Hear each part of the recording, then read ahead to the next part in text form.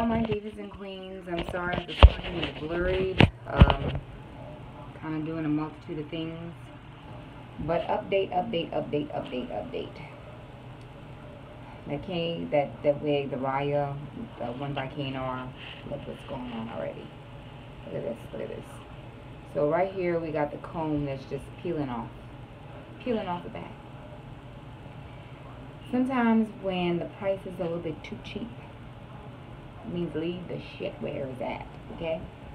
Now don't get me wrong, it is a nice wig. As I've showed y'all already. I've seen it on my head. I'm going to probably have to sew the sucker back on, but like I told you guys before, you get what you pay for. You get what you pay for.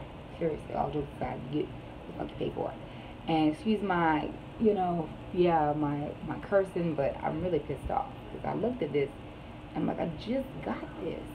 Just got this in. And they're already like, oh, wow, you know what? You need to order another wig. You know, like, because they like to ask you, order another wig when you're spending, right?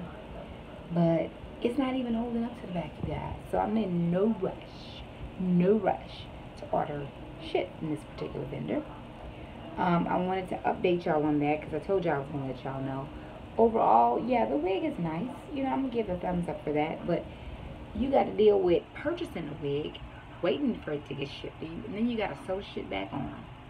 So I just wanted to let y'all know that if that's what y'all want to do, go for it. But I'm really pissed off because I'm like, are you fucking serious? Do I have to sew this shit back on now?